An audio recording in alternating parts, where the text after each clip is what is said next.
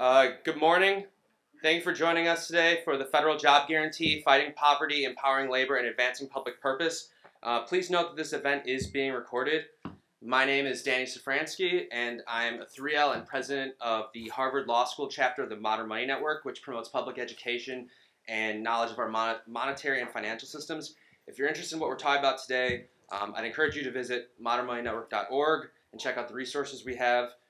And feel free to email me at dsafransky@jd18.law.harvard.edu. Both of those are on the board. I'd first like to thank all of our co-sponsors. There's a bunch, so hopefully I won't miss any of them. The Women's Law Association, the American Constitution Society, the Harvard Law Forum, the Tax Law and Financial Regulation Students Association, the Labor and Employment Action Project, the Reparatory Justice Initiative, the Harvard Law School Democrats, La Alianza, the Harvard Black Law Students Association, and a special thanks to the Kennedy School's Conference on Poverty and Inequality. As you all know, the labor market has recovered substantially since the Great Recession, but millions are still out of work in precarious employment or working part-time involuntarily. And in fact, this is the norm. A jobs deficit is a permanent feature of the economy, not something that occurs just as a result of financial crises. This problem has been long recognized, as has the importance of work and jobs to creating a just society with opportunities open and available to all. A guarantee of employment, a real right to work, has been a core feature of FDR's Second Bill of Rights, the Civil Rights Movement, and international human rights law. Under U.S. law, it is a national goal to achieve full fulfillment of the right to full opportunities for useful paid employment at fair rates of compensation of all individuals able, willing, and seeking to work.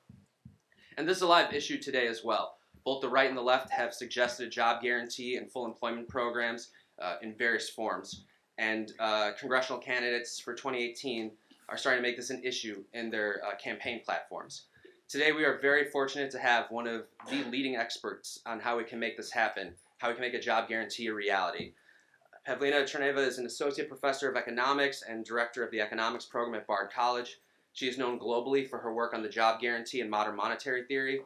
She frequently speaks at central banks around the world and has collaborated with policymakers on developing and evaluating various job creation programs. She's a two-time recipient of a grant from the Institute for New Economic Thinking for her research on the impact of alternative fiscal policies on unemployment, income distribution, and public goods provisioning.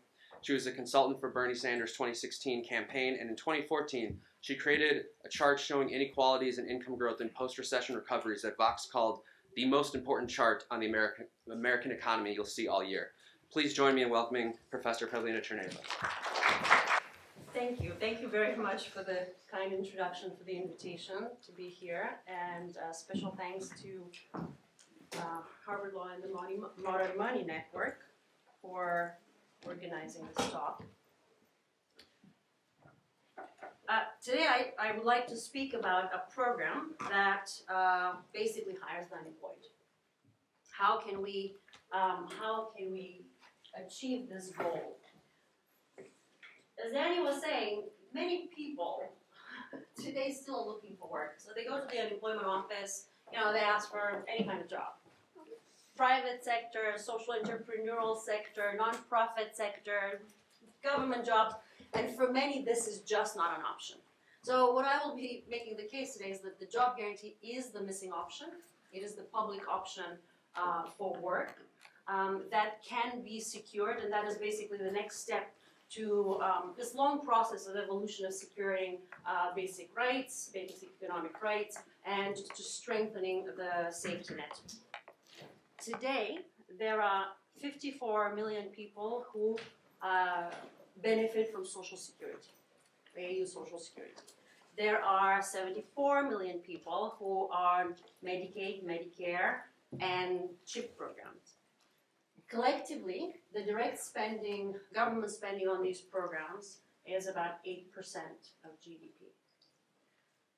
We've got, how many? We've got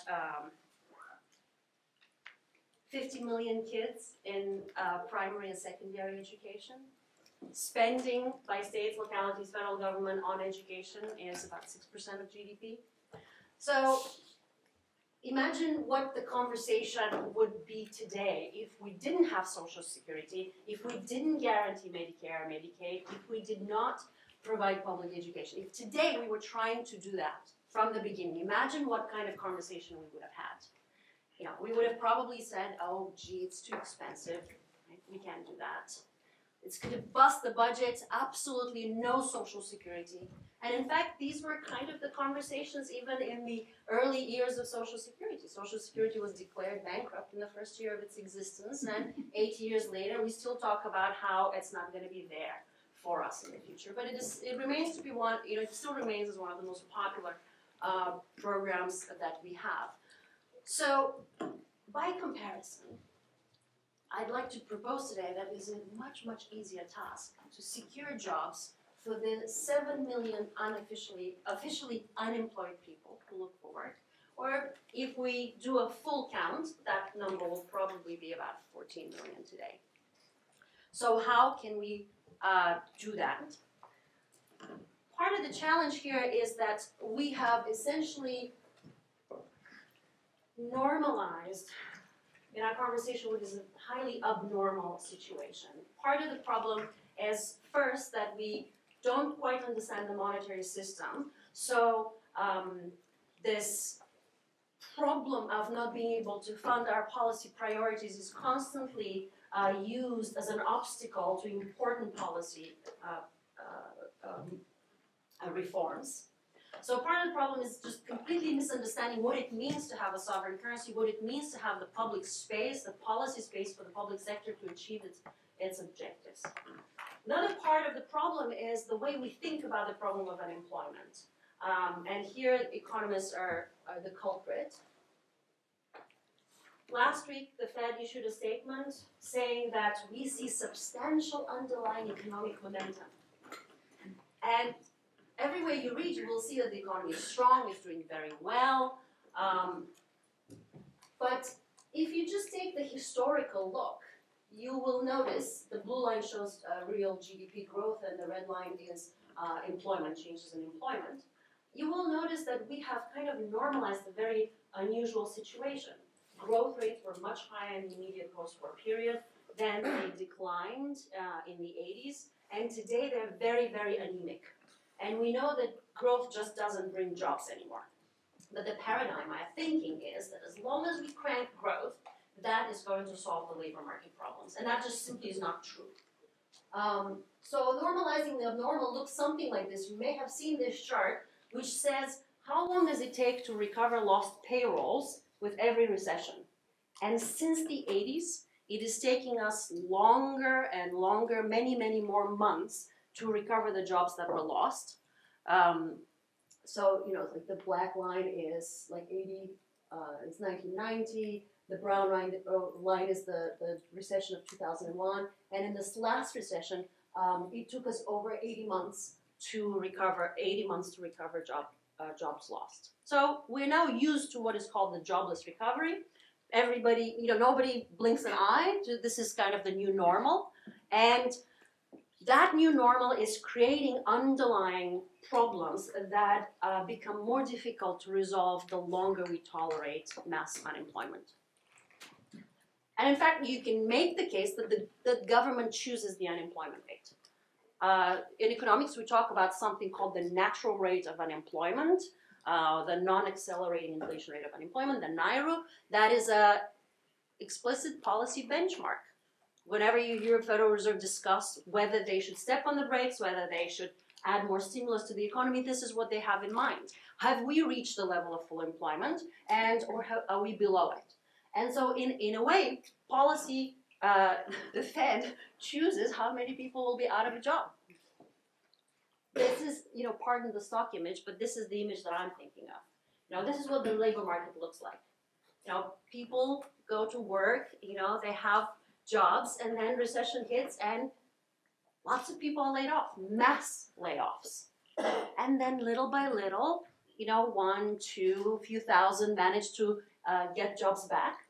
But having an unemployment, a persistent unemployment rate, having a full employment definition be defined as some percentage of the population being without a job means that there are far more people that fall off the cliff than are able to climb up the cliff. So the NIRU means that, right? The definition of full employment that is used by CBO and policymakers means that there is some percentage of the population that will be naturally unemployed. Okay? So that's what it means. We need to have more people than their actual jobs. So another way in which you could look at the problem of unemployment is to consider the following map of unemployment. This animation shows what happens to the unemployment rate, what has happened during 3 recessions. There was a recession in the early 90s, there was a recession in the early 2000s, and then there was, of course, the Great Recession. So watch just for a minute how unemployment develops over time in the United States. As the first recession hits in the US, areas that have dark gray are areas of unemployment between 2 and 6%. Those that are very dark gray and black are above 10% unemployment.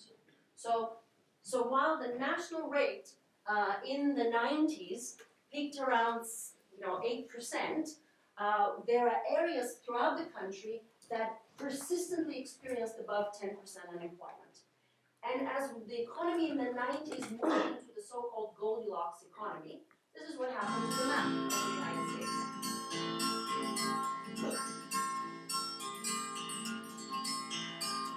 This is the Goldilocks economy.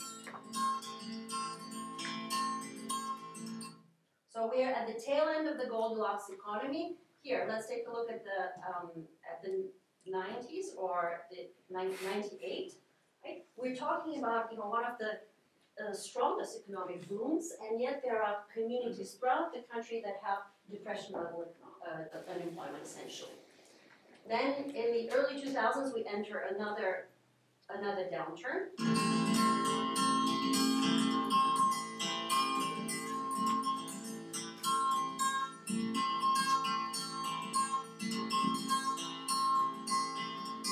And here's the housing boom that culminates in the Great Recession. And then we recover. We are now officially in a recovery. GDP is growing. It's a booming economy now. The underlying momentum is strong. So while unemployment rates after the Great Recession, national unemployment rates never reached above 10%. It was only 1 month, in November 2009. It was for years that these communities experienced persistent unemployment. And so today, when you ask people, how are you doing, consumer confidence might be strong, but people are holding jobs that are part-time jobs, that are poorly paid jobs. And so there's a large amount of essentially hidden unemployment. Now, if you gave it away, but so when you're looking at this map, how it evolves over time, there is another phenomenon that mimics this kind of behavior. What does it look like? Right? You've got these hot spots of unemployment, then suddenly unemployment spreads to a periphery. Then as the economy recovers, heals, right? The hot spots, the unemployment areas sort of clear out, but these core centers that have persistent unemployment remain. To me, it looks like a virus. To me, it looks like a contagion effect, like an epidemic. And I think that, as economists, we can actually treat this as a public health issue. And there are many reasons why we should really be looking at unemployment that way. It's not just that it is chronic.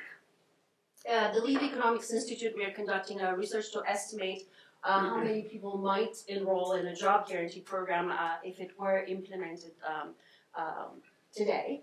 And we find that probably between 12 and 17 million people will. But the official unemployment statistic is 7 million. I think it's fair to say that throughout good times and bad, we have millions of people that are out of work or seeking stable, well-paid work, just above poverty pay. It's vicious. The unemployment problem is vicious. Essentially, it's, unemployment is like the scarlet letter. It's the mark of unemployment. Employers do not like to hire the unemployed. And this is the paradox of our economy, where employers legitimately will say, look, we don't have enough skilled people. We can't fill the jobs. At the same time, there are many, millions of people who actually looking for work. We also know that there's a fair amount of poaching among firms. They like to hire people who have jobs or have been out of a job only for a shorter period of time. The longer you're out of a job, the lower your prospects of getting back in the labor market. And there's that little there's a study that was conducted that if an employer sees 9 months of unemployed experience or no work experience in somebody's resume, to them that's an equivalent of 4 years of lost work experience. It's also deadly. This is not a hyperbole. There's a lot of research from the public health literature on this particular issue. Economists simply are not informed. Macroeconomists and policies are not informed by this literature. I have a paper again at the Levy website that documents the social costs of unemployment if you're interested. But essentially, we know that it increases mortality, and it increases mortality. There's a permanent increase in mortality from spells of unemployment. We know that 1 in 5 suicides are related, and it's a long-term effect, and it's very costly, not just for the unemployed themselves. There's scarring effects, permanent loss of wages, family earnings, permanent negative impact on social participation and social capital. I mean, these are the networks precisely that get you back into the job market. And once you're out of the job market, to use a famous phrase, you're not just bowling alone, you're not even bowling at all. Like, there's no one you can see, you feel isolated, you lose your connections, your networks. And so these are the invisible costs that are very important in how people fare in the labor market.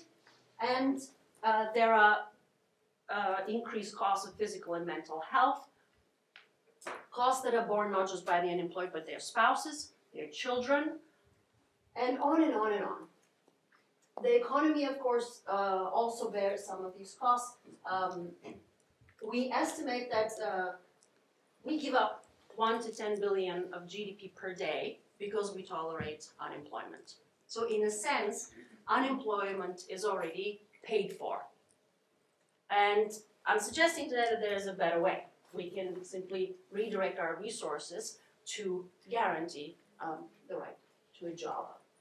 So very briefly, if we use this analogy as an analytical tool that can inform what policy we might put in place to tackle it, we know that with epidemics, we're looking at increased virulence.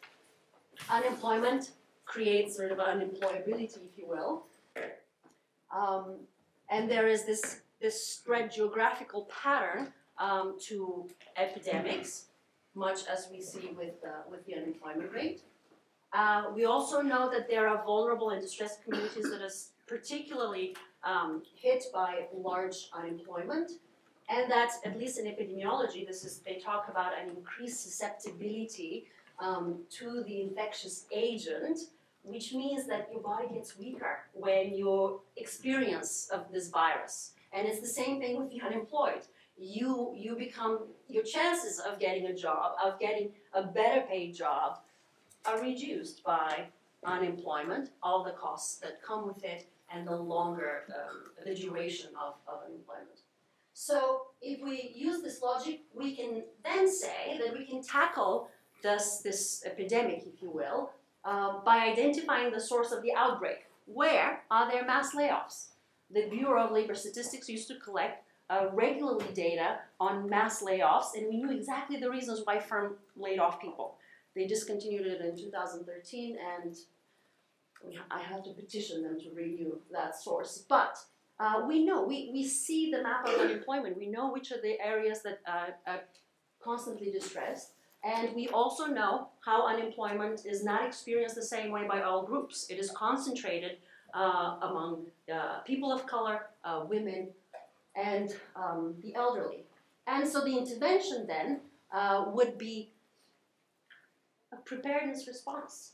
Like we just simply need to have a way to provide jobs to the unemployed, not wait for the crisis to hit, to see millions of people lose their job in January 2009, in February 2009, not wait until it's too late, but to put in place a safety net, put in place a program that can capture people as they become unemployed, to provide the necessary stabilization. Okay, so let's talk a little bit about the job guarantee and how it might be a program that is not just a cure for unemployment, it's a program of prevention, stabilization, and social economic justice. So what is the job guarantee? It's quite simply a public option for jobs, and the way we're proposing it at the Levy Economics Institute, that this will be a program that guarantees a job at $15 an hour plus some basic benefits. So when you go to that job center, that unemployment office, there will be a public option that will provide part-time and full-time options for work to accommodate people's different needs. It's a permanent program, kind of like Social Security. You can tap into it whenever you want. Well, Social Security has some conditions, but in this case, you tap into it when you most need it, and you exit it when better employment opportunities are available in the private sector. It is federally funded and locally administered. Federally funded because safety nets, guarantees, can only be guaranteed by the state. And in some ways, the state, the unemployed are already in the public sector. They are all, the public sector already supports not just the unemployed themselves, but the fallout of unemployment. It pays for all of the social costs associated with unemployment. So it is pitched at a federal level, but it is a bottom-up program that is organized from localities and municipalities. It's voluntary employment. Nobody is forced to go in there. We don't take away people's benefits to participate, requiring them to work for their benefits. It's just a choice. And the kind of work will be socially useful work. It's open to all of legal working age who want to work, irrespective of labor market status, race, sex, or color or creed. Under current law, it really has to be open to citizens, but I believe this would be a very useful program for Path to Citizenship program for dreamers and maybe even their parents. All right. So what it is not, it's not compulsory workfare. It's not a handout or make work. We're not digging holes and filling them back up. We are actually building stuff that our communities need, right? We are filling social gaps. It's not temporary. It's a permanent program. It is that final piece. It's not the final piece, but an important piece of the safety net. And it's not 100% employment. In other words, we're not expecting. It's not reasonable to expect that absolutely everybody should be working. Through the benefits package, it's designed in a way to support families that have lack of access to childcare, and so they're not able to participate in the labor market because of childcare responsibilities. But we also offer a part and full-time option. So if caregivers would like to work a few hours, then they are welcome into the program. And it's not based on the NAIRU. It doesn't target a specific number of unemployment. It's an open-ended promise that if you want to work, we will not say no. And it's not just another infrastructure program. I'm happy to talk more about this in the Q&A, but infrastructure, though much needed today and must be done, is not a particularly useful way of doing a job guarantee that's permanent and it's over the long run and that provides jobs rain or shine, in recessions or in expansions. Okay, so why? Well, it's faster, it's better, it's cheaper. Why is it faster? Well, quite simply, we don't have to wait for 18 months to restore the employment rate to where it was. It's a option for jobs. So when people from Home Depot or Lowe's are laid off en masse, they can transition into an employment option, and that stabilizes in and of itself the labor market. Their spending patterns are very different. They can still go to the restaurant, they can still buy things for their kids, they can still go to the movies. It's a very different dynamic than when you move into unemployment insurance, which is rather small and is temporary. So it's a direct approach. It has an immediate result, and we make jobless recoveries a thing of the past. I've estimated that if we had dedicated the recovery budget to a direct job creation program, we would have created 20 million living wage jobs, wiping out unemployment altogether at the time. And what we know from experience is that large-scale employment programs, contrary to popular belief, can be up and running in relatively short periods of time. But because we're envisioning this program as a permanent program, I would certainly allow, a longer period of planning and before it's set up and launched. It is a better stabilizer. This is a kind of a crucial point for the job guarantee. There are two options only. Our economy goes through ups and downs. That's what a market economy does. The stabilizers, there has to be a stabilizer. The current stabilizer is the pool of unemployed. Unemployment, as you noticed, is very volatile. It shoots up very rapidly in recessions and gradually only declines. That is the stabilizer. We have essentially deficit spending that occurs as a consequence of the evolution of unemployment. And that extra expenditure is the injection that is supposed to crank economic growth back up again to then result in the desired job growth. So jobs are kind of an afterthought, right? We are stabilizing the economy. We do pro-investment, pro-growth policies, whichever ones we think would be appropriate, and then we wait for growth to deliver the jobs. So the option is you either have an unemployed buffer stock or you hire the unemployed. You have an employment buffer stock. What you would expect to see is that this program will behave in the same way that unemployment behaves, except the amplitudes are going to be smaller. When people are laid off in recessions, they can enter into the program, and as economies recover, they can exit the program into better paying jobs. Just like at all times, there are always some people that are unemployed. You should expect that this program will always hire some group of people into the program. There will be a pool of employed. But the program in and of itself is going to be the needed counter-cyclical stabilizing force for the macroeconomy.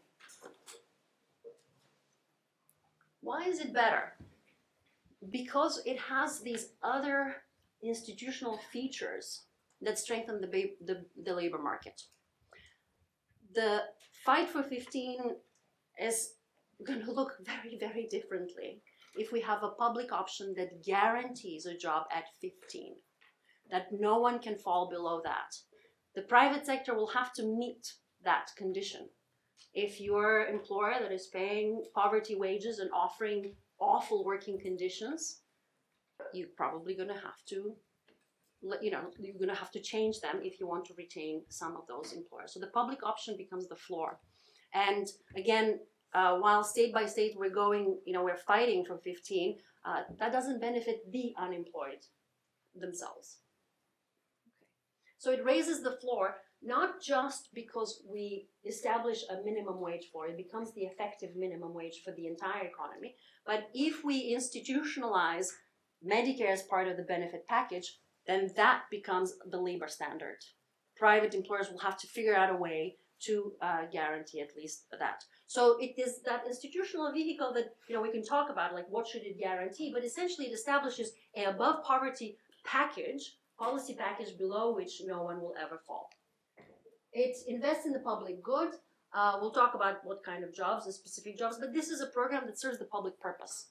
It is not a program that is going to, build cars and widgets, etc. It is going to fill needs, gaps in the community, and work that the private sector does not have incentive to do.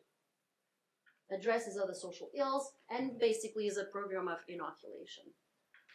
Also guarantees a basic human right as outlined in the Universal Declaration of Human Rights. It's cheaper, and I want to be very careful how I speak about this, because we can afford whatever policy we want. The government has the power of the public purse. If we want to give an enormous tax cut, we will give it, right? If we would like to build bridges, we will build them. The policy priorities are funded, no questions asked, government checks do not bounce. As long as the budget is appropriated, there are institutions that we have designed to make sure that all payments are made. When you get your Social Security check, it will not bounce. It is there. The issue is, what can you buy with that Social Security check, right? What are those resources? Has the economy, is it working well to produce enough for the working and for the retired? And so when we talk about the cost of unemployment, I'm talking about the enormous social waste, human waste, the resources we allocate to emergency care, to policing, and other social problems. The real resources that we're using for what we call these bads, where we can redirect them to something that's productive and useful. So since we are already paying for this problem, the job guarantee is a way of paying for it by sustaining our resources. But if you're really wondering about the cost, like how big is it going to be, it's not that big.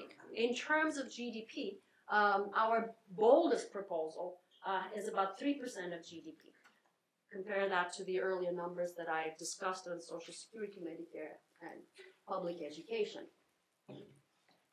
It permanently reduces other expenditures, right? This is a program that, if it guarantees above poverty pay, means that people are not going to be going on food stamps.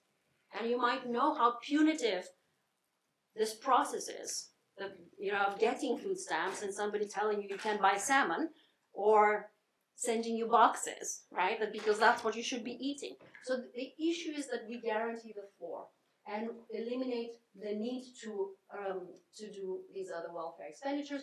We also estimate, we're using a macroeconomic model, it's called the FAIR macroeconomic model, and we estimate a permanent real GDP increase of $500 to $600 billion. A permanent increase of private sector jobs between 3 and 4 million, that we're talking about a permanent bump. And we have not yet simulated the cyclical effect. So in good times, the private sector actually will create many more jobs, and in downturns, some of those people will actually shed jobs. And we also find that it has a negligible impact on inflation, and we're concerned with looking at reducing the invisible social costs of unemployment. So, for example, a lot of former inmates have trouble getting back into the labor market. And the movement to ban the box, right, is fantastic. But what good is it if you can't find a job to begin with? So if there were employment opportunities for people who are most at risk, with greatest difficulty getting back into the labor market, then we would expect great reductions on incarceration. There's a program, as an anecdote, in Jacksonville that gives jobs to former inmates, and they boast a recidivism rate of about 25% compared to 50%, which is a national recidivism rate, and about 70% for young people. What that means is that people reoffend or go back into prison within 2 to 3 years. There's a very high recidivism rate. With the jobs program, they've been able to halve it, essentially, to cut it in half. And in the state of New York, it costs about $70,000 to incarcerate a person. That's 2 job guarantee jobs with benefits. So I'm not saying that, all it will reduce all costs of incarceration, but there is a very important link between unemployment, poverty, and that vicious cycle that leads to incarceration. So we know that people of color in the labor market don't fare as well as others. This is just a very simple illustration to show that African Americans tend to have double the unemployment rate of whites, and among African American youth, we have constant and persistent levels of depression level unemployment, about 25% today. So how do we know that this program would work and will help them? Well, we've had an experience here in the United States with precisely this kind of program. We had a job guarantee for young people in 1978 called the Youth Employment Entitlement Program. And it ran only for a few years, but it did guarantee 3 years of work into this program. It provided part-time job opportunities to young people during the school year and full-time job opportunities over the summer. It's really quite impressive to study it because there was a very high take-up among Black youth. And what ended up happening is that it reduced the differential between Black and white youth. The employment to population ratios became equivalent, and they had a very strong post-program impact on wages.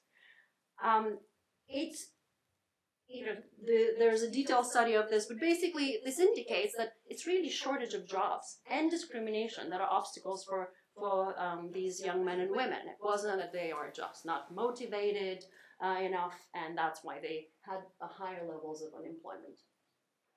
And interestingly, they transitioned out of the program. A lot of these jobs became permanent. From apprenticeships, they actually became permanent jobs. So they transitioned sooner than what the guarantee was giving them. Okay, let's look at women, care and work. This is no surprise perhaps to you, but women's employment varies with the number of children. Men's employment does not. So while we have about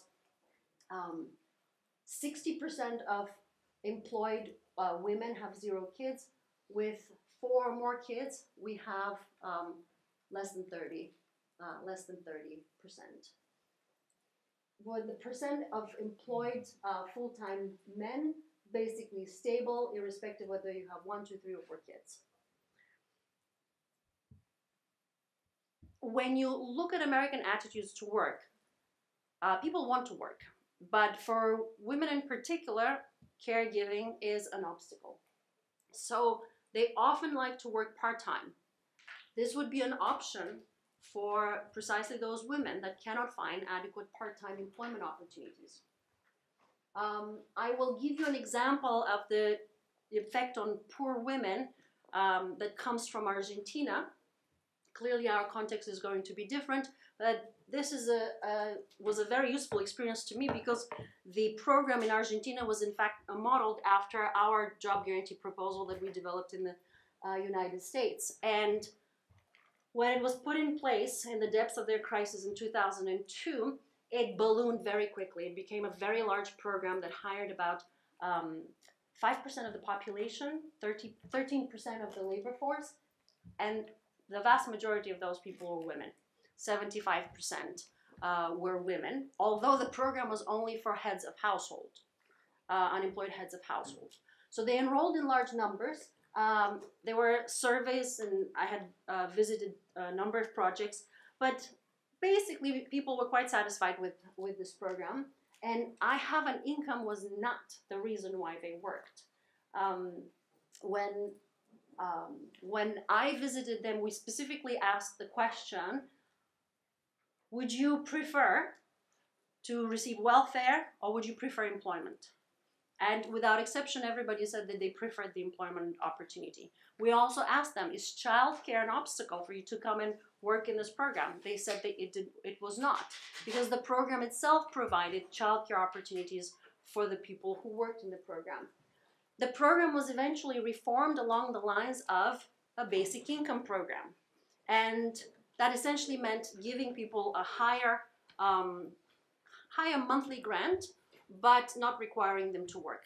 and the government had real trouble transferring people from the jobs program to the other program, Plan Familias. I can tell you the story. Eventually, they shut down the job guarantee, so people were just naturally transferred too. But while the two programs were running in parallel, they ran a pilot in one province, and the World Bank went and studied it, and they found a very low take-up rate. Okay, and then what was important for me was to see whether this program, in its short life, exhibited the features that I've been discussing of a large-scale job guarantee program. It seemed to be counter-cyclical. It ballooned very quickly in the depths of the crisis, but very gradually those payrolls declined as people found employment elsewhere as the economy recovered. About 96% of those who found jobs elsewhere found those jobs at a premium above the wage that the job guarantee offered. And it did seem to have quite an important effect on these communities. Okay, so this is basically the survey. The reason why people want to work is because they can do something. That they work in a good environment. That is from the HEFIS survey. I have an income is the second to last reason why they were there. And the context so I was asked to talk a little bit about the job guarantee versus the basic income. I know it's a very hot and popular topic, so I won't go into this too much, but just think about several key comparisons. The basic income program is an unemployment buffer stock policy, right? You can give basic income, more generous basic income, but private sector employment is still going to go up like this. And there will still be people who will be losing their jobs and getting their jobs with the cycle. So the basic income is not really a counter-cyclical buffer the way the job guarantee is, because it's provided at all times, right? Rain or shine. So it doesn't have this price stabilizing counter-cyclical feature. There's also no immediate and direct production of output. So this is a bit of an empirical question of whether people will just feel empowered from their basic income and go and become entrepreneurial and create a lot of new product or services, or whether there will be a good number of people who might opt out and drop out of the labor market, thus reducing production on that end. So that's one of the questions. And the other question is the voucher program, essentially. That's what a basic income is. It's a voucher program. It doesn't in and of itself solve structural problems in the labor market or in the community. What we're doing with the job guarantee is we're guaranteeing income. We are providing a basic income, but we're also saying, let's produce something of social value. And so if it is the lack of childcare services that we need to provide, that's what we will do. If it is, water has not been monitored, we will provide the surveys and we will monitor the quality of the water. If it is some environmental projects that need to be done, we will do them. So we have an immediate social output associated with the job guarantee program. This is, I was looking at what are the Americans' attitudes towards work, and as popular as the basic income is, people just want to work in the United States. And they want to work not just out of necessity, which is normally the refrain that you will hear from the basic income crowd. Yes, it is because they have to support themselves and their family, but they want to be independent. They want to feel useful.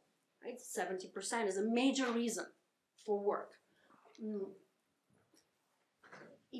It turns out people don't hate their jobs. The vast majority of people actually still like their jobs. There are probably things they can complain about, but they're mostly satisfied or completely satisfied with their work.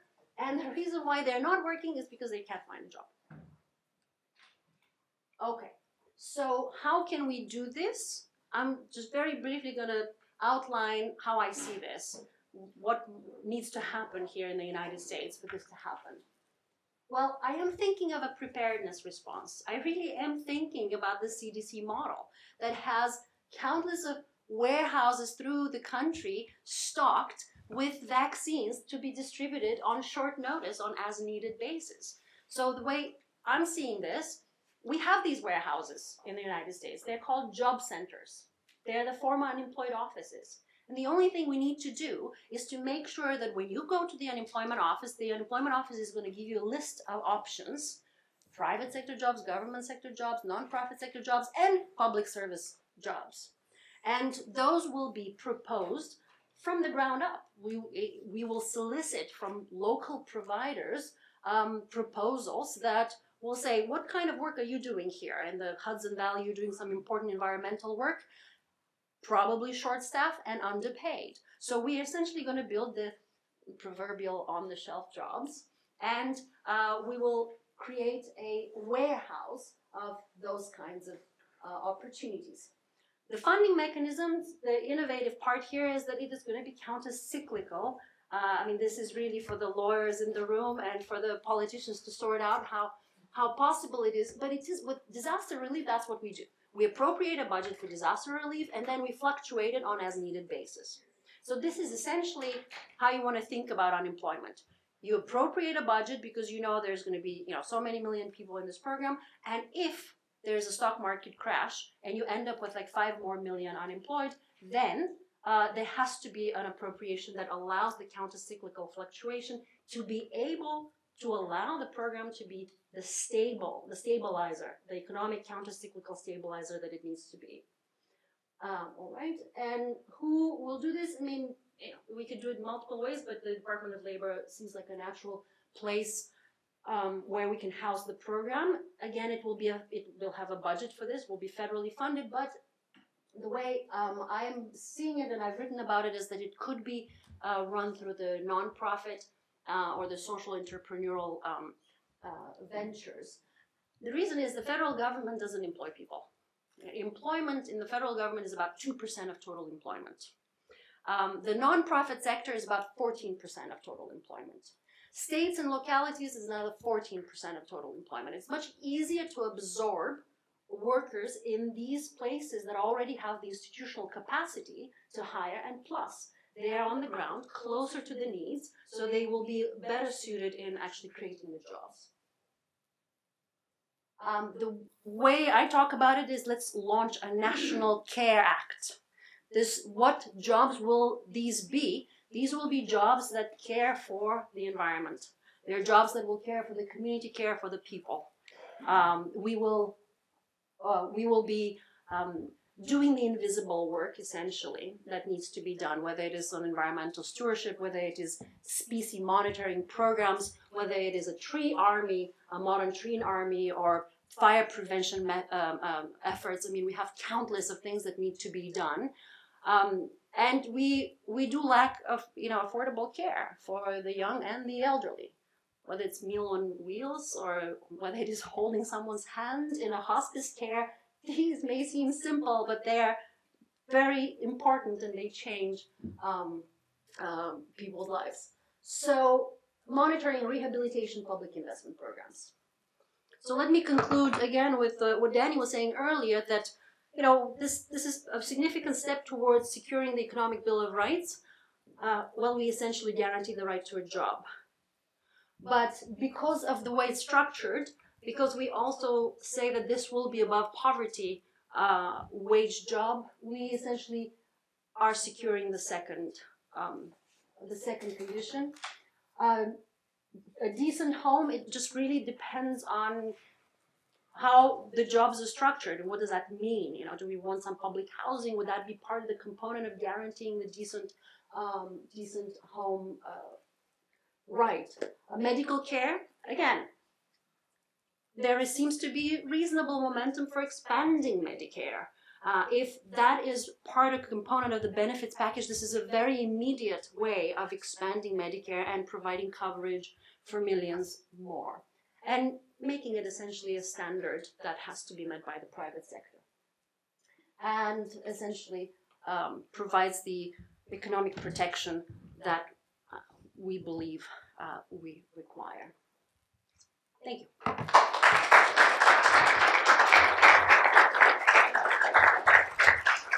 So I know people might have 1 p.m. classes, but we have this room until like 2, so we'll take questions as long as you've got them.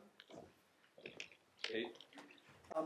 Wonderful presentation, one of the best talks in my 3 years here at Harvard Law. Thank you for that. It's crazy this isn't on the national agenda yet.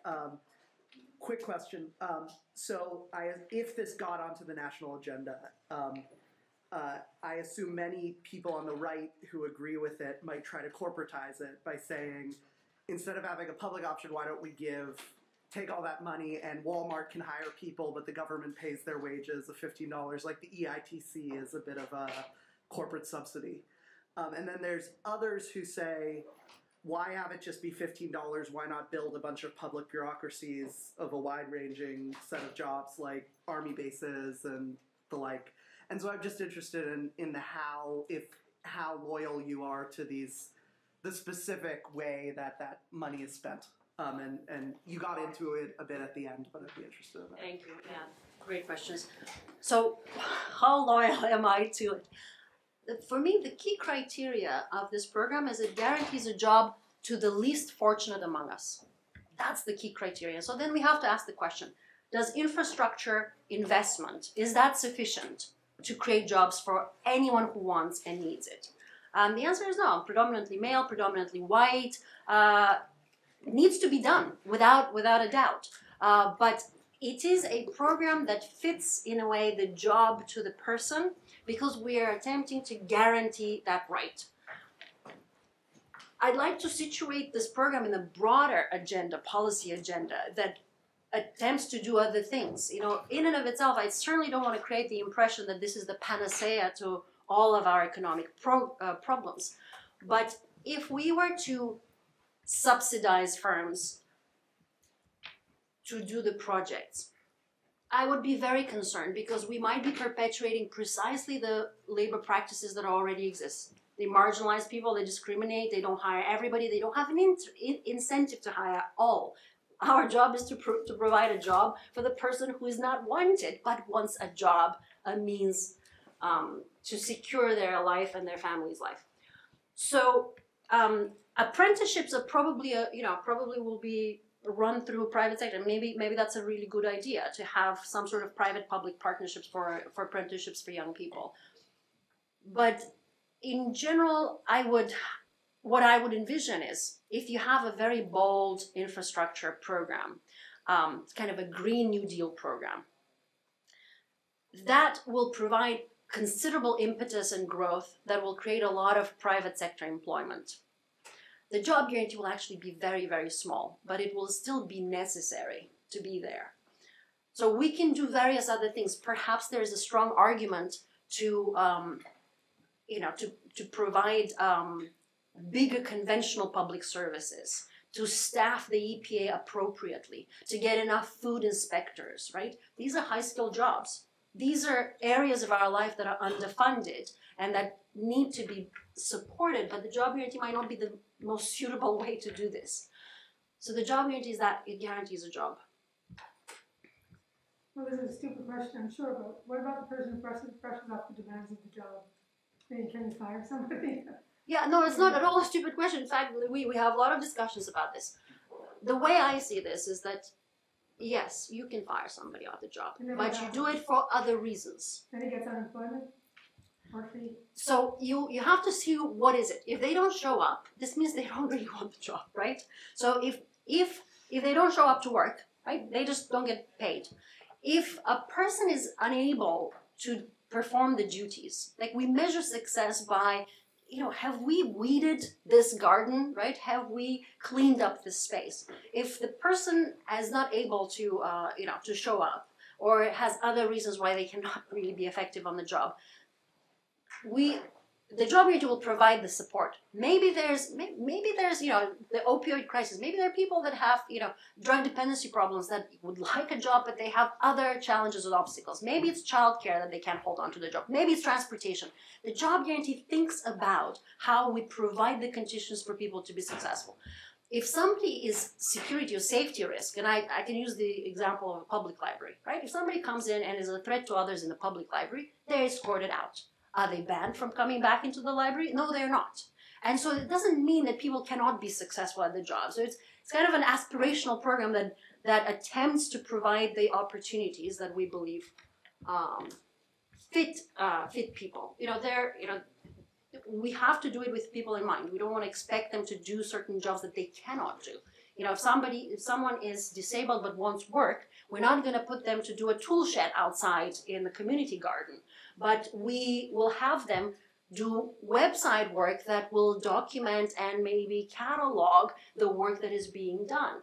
Because there are many people who want to work, but the jobs are not there for their specific situation. Yes.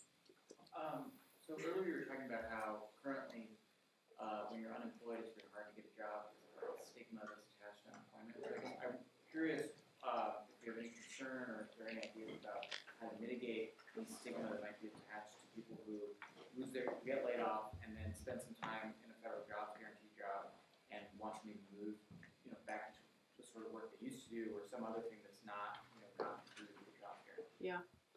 Yeah, I don't think that this is a complete solution. It's not a complete solution to this problem. I mean, but the way I see it is, what is, by comparison, what is worse? To be unemployed or to be working in the federal job guarantee? And also, it's not clear. If on your resume it says, environmental work, yield monitoring, etc., it's not clear that the employer will stigmatize you and say, you're one of those people, right, from the jobs program. They will see what the sort of work that is being done. I don't think it will eliminate the problem altogether, completely. And, when I was in Argentina, we talked to the government officials, and they had this kind of preconceived notion about those people that don't do any work. And then you go and look at the stuff that they actually do, and you're like, what are you talking about? Yes. Could you comment on age-related opportunities and limitations, and then possible protections against seasonal abuse, where there are certain markets that in the summer have high demand for employment, or at harvest time have high demand for employment? Could you comment on those types of issues? Yeah, I mean, with respect to age-related employment, I didn't put this data in the, so you can look it up in the Pew Research Center on attitudes toward work. People, older people experience significant and increased economic insecurity, So they find themselves having to work. The way I would do it is I would lower the retirement age, but the job guarantee will always be there. So if you do not want to be, if you can't be, just retired, but you would like to work in the community work, why not? It will not say no. It won't turn a person away. With respect to seasonal work, I mean, that's part of the problem that we're trying to address. There are, farms in the state of apple-picking farms in the state of New York that hire a lot of people, and then those people don't have jobs during the winter. Same with, some construction work. So this job guarantee will absorb some of that. It will have to be designed where some of this work can be offered on short notice. So I'm thinking of, just some small infrastructure stuff that can be delayed. Building tool sheds or cleaning up, reclaiming materials, cleaning up lots, public lots that, some of this stuff can be timed. Some of it depends who gets laid off. I mean, you can easily shadow teachers or you can shadow nurses, and that would be very, very quickly can absorb somebody where you can get a job on short notice. But it's more of a training on the job program, right? You're shadowing and you're learning what you're doing. So that would be a very quick way of creating. Would it exclude high school students?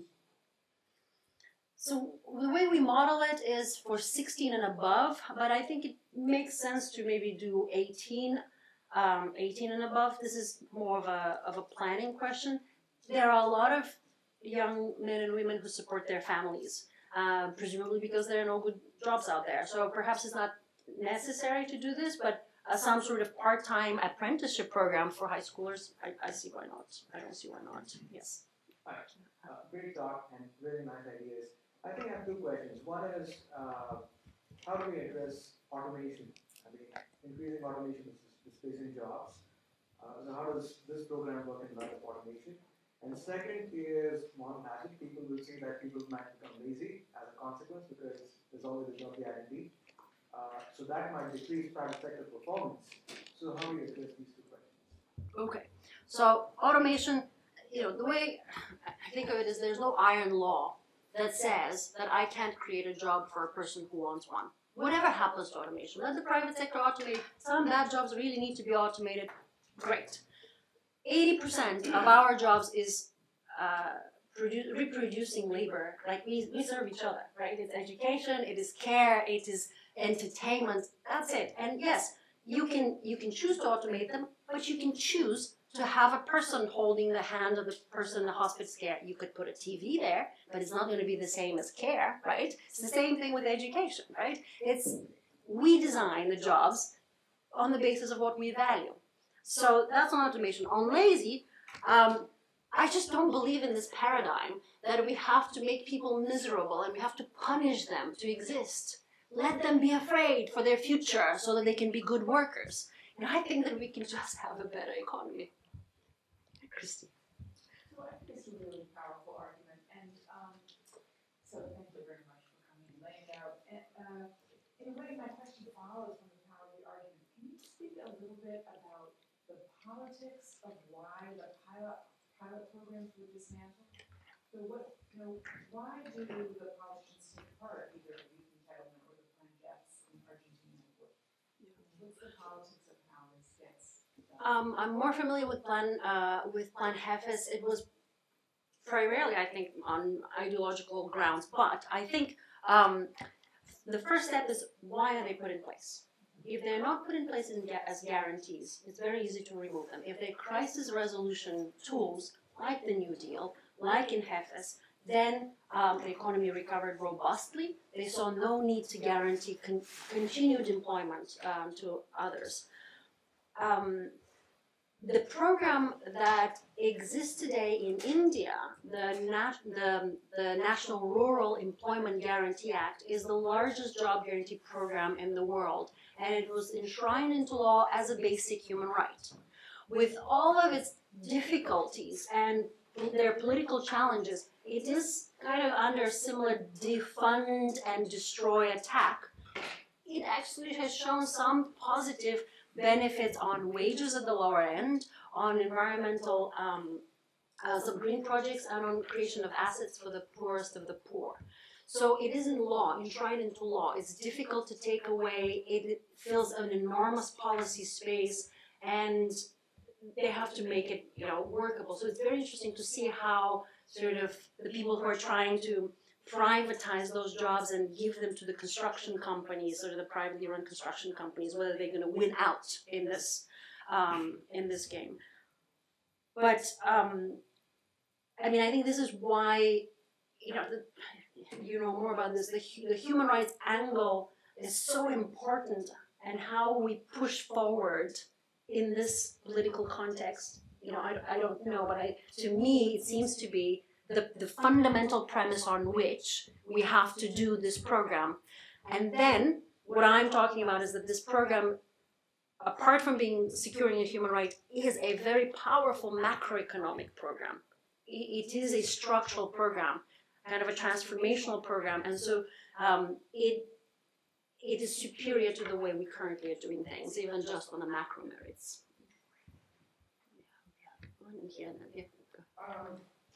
I love the idea, but I do see not a fault, but a weakness.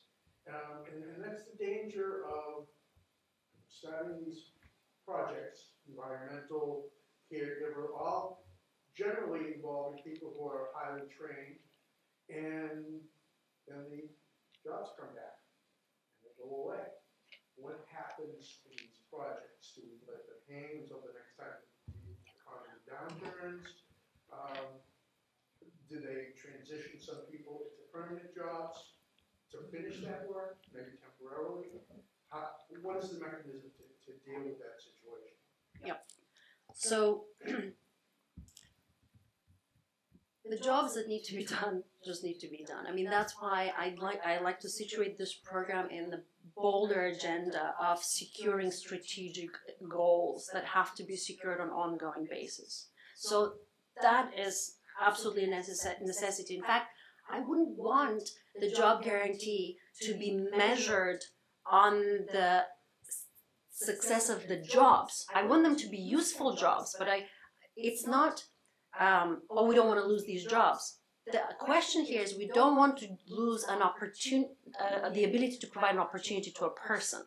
That's the question is to guarantee the job for the person, not the project itself. So because we are matching them, we do face this problem a little bit, right? Suddenly you have mass exodus of teacher assistants because they found better jobs in the private sector. Well, if the program demonstrates that free childcare or teaching assistant care is essential and we cannot lose it, I would spin it off as a permanent program that will be there forever, and I will think of other ways to provide ongoing job opportunities for people who come and go. Yes. Yeah, I would like to come back to the numbers which you provide. 10 millions of people in the United States, up to 10 millions are without job as an unemployment, and they influence to up to 10 billions of GDP per day, which is enormous figures, and which means that one unemployed person influence like $1,000 per day to the GDP, and this program is great to cover this. My question is also, do you think that opportunity to increase the duration of maternity leave for women will influence the unemployment rate? So if the woman will be able to stay home, let's say 3 more months or even more, like in Europe, will this influence the unemployment rate? Will the companies have a pool of additional employers to cover during this period of time? The same with vacation. So it's in the United States vacation, it's twice shorter than in Europe or other countries. What is your point of view on this? Okay, if I understood the first question, how is it possible for a small pool to create such a big real GDP impact? No, it was just a constatation that it's like that. So 10 million of unemployment in the United States lose opportunity to have 10 billions per day of GDP. Okay. Okay, sure. This is 1,000 per day, which is enormous. At the same time, so the second part of the Yep. So, all right. So, we are raising the floor significantly. We're, a full-time job at 15 is $31,000. $31,500. Plus, we add benefits. So that is there are millions of people who earn below this. And in fact, there has been such an erosion of hollowing out of the middle income group that there are millions and millions of people who are at the below poverty. And 17% of working people live in poverty. But so we are really raising the floor, but we are also kind of stabilizing the floor there. So I won't get into the sort of the inflation impact, but the floor includes certain benefits, and that one of the benefits is, I don't know if I mentioned it, but it's the paid leave benefit. I think I had it on the slides. Paid leave, free childcare, paid leave. So we're the only country in the world that doesn't have paid leave, federally mandated paid leave, except for 2 small nations. There is a big movement to make paid leave from states to states, and New York passed it a few years ago. California was the first. This is a very quick way of doing universal paid leave, but it's universal. The man and the woman can benefit from it. A maternity leave is needed, but parental leave is a better way of going about this because it allows the household to negotiate. Who goes to work, what kind of work, part-time or full-time. The Pew Research Center on attitudes of work was, if you look it up, it's quite fantastic. It's pretty awful, I should say. There is a question about attitudes toward women working, what's the ideal situation, whether women with children should be working, and what's the ideal situation for the kids. They didn't ask the question, what is the ideal proportion of men with children working, right? So there's like a whole discussion about how women really ideally should be doing part-time work, but the question was not asked of men. The reality is women also hold these attitudes. So, this is kind of a long legacy of, how we see women's work and how women have fared in the labor market. As women have entered the labor market, those attitudes have changed quite significantly. This is one very quick way of sort of stabilizing a floor for parents, families, partners, caregivers that can then choose who's going to do the caregiving. Any more questions? Oh. Yes. That's great, I really enjoyed it. Thank you. And so my question was, when you were talking about implementation of it, let's say someone was doing a job and this volunteer job in the city, they're on council, they're on committee, finance committee, and they decide they're going to take over this volunteer work. It's turned into a lot of hours. Could they go to this employment office and say, I think this would be a federal job? Could they do that? Or I guess I'm thinking about implementation of it. Or would it be, you're going to have, so the employment office, the unemployment offices that we have now would be converted into an employment office or federal job guarantee office. So that structure is already there. And then who would be deciding, well, these are the kinds of jobs that we need? Would they be reaching out to the community? Would they be, would they hire a community, a group of people to decide that? Would it also come from the people looking for jobs coming in and saying, hey, I'd like to do this? But like, what would be the implementation of it, and also how flexible would it be around the kinds of jobs that Yes, thank you. So first, I should say President Obama renamed the unemployment offices, and they're called one-stop job centers. And they provide a host of services and benefits, from helping with your resume to workshops on how to be more confident at the interview. Right? They did a wide range. The one thing that they cannot guarantee you is a job. So I just propose that we really truly make them one-stop job centers, where you get a whole list of options, plus including the public option. The program proposal in my ideal world will be a bottom-up proposal, where it will involve exactly all of these constituents, whether it is like a local committee that includes people from the city, people from local nonprofits, yes, community groups, the unemployed themselves. In Argentina, that's what happened. They had a proposal where the unemployed themselves organized, and they have a lot of small political parties and organizations. The political landscape is a little different, but they organized and they said, okay, what do we need here? We need a bakery, and we have so many people that we can staff it with. And there was a channel from the bottom up that went directly to the Ministry of Labor to propose these projects. I talked to a lot of people who work in the nonprofit sector that say, oh, I can think of so many things that we can propose for a job guarantee program. I mean, there is a little bit of an issue with the volunteer work, and some of this volunteer work is needed, essential, but not a very good way of providing that service on an ongoing basis, precisely because you cannot guarantee the volunteer work as a consistent, perfectly staffed. So maybe it is okay for some of those volunteer people to convert their jobs into their opportunities into paid jobs. And so, I'm open to this kind of proposal process. I don't think that it would necessarily reduce overall volunteering. We could still go and volunteer in our churches, in our schools. Just because the job guarantee is there, we can still participate in the public library events. But it might allow us to volunteer a little more, because some people don't have the luxury to volunteer. They just don't, like you were saying, they don't have the time, they don't have the income, they may want to do more. So the impact on volunteering, I think, is a little ambiguous, but I don't see it being reduced in great numbers. Some of this work should be paid. All right, I think it's going to wrap it up. Please join me in thanking. Thank you.